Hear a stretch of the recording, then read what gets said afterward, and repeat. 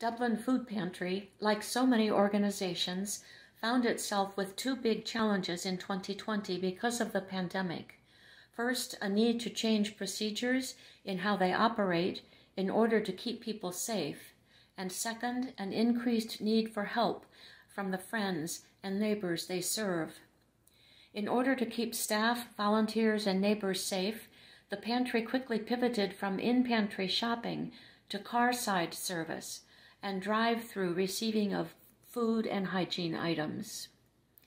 While some items are now pre-boxed, shoppers are still given choices whenever possible, and volunteers safely request their choices. The increased need because of job loss and other problems caused by the pandemic resulted in 70% more neighbors needing the help of the pantry in 2020 over 2019, with 64% new clients. Almost 40% of those are children, and almost 20% are persons 65 and over. Altogether, almost 20,000 persons were served by Dublin Food Pantry in 2020.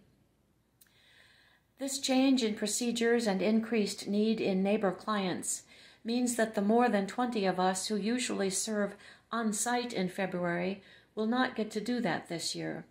We look forward to being able to return to that in-person, hands-on mission next year. For this February, the pantry needs our help more than ever to provide food and health and hygiene items, as well as our financial gifts. The list of most needed food items right now includes condensed soups and ramen noodles, oatmeal packets, canned beans and veggies, rice and pasta side dishes.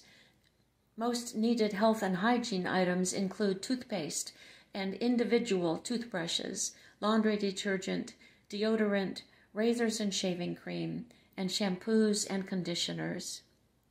You can contribute financially through today's Communion Love offering, all of which will go to Dublin Food Pantry. Through missions team allocations and through your 2020 Love offering donations, Indian Run contributed more than $5,000 to Dublin Food Pantry in 2020. $5,000 is $1 for each of the 5,000 people that Jesus asked his disciples to feed.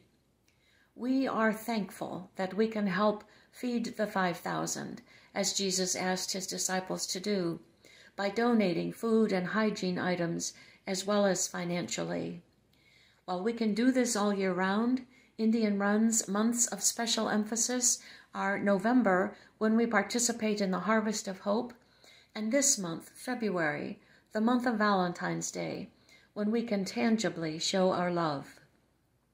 You can bring your items to the big wooden box outside the front doors of the church all month long. The Thursday morning men's Bible study will check the box daily and take items to the pantry.